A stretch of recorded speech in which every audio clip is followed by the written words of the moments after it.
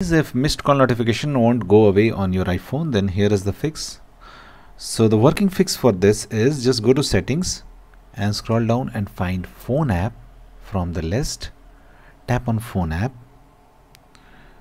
and now tap on notifications, and now just turn off this option. Okay, badges. Now just shut down your phone.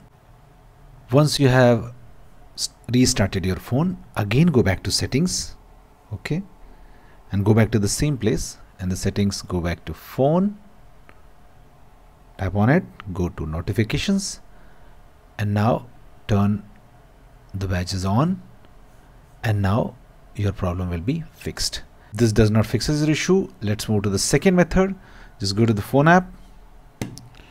Now from here, tap on the missed call tab, tap on edit, tap on select, tap on clear, and tap on clear all recent. If you have a voicemail, then tap on this voicemail tab and delete the voicemails. This also will fix your issue. Thanks for watching. Please do like.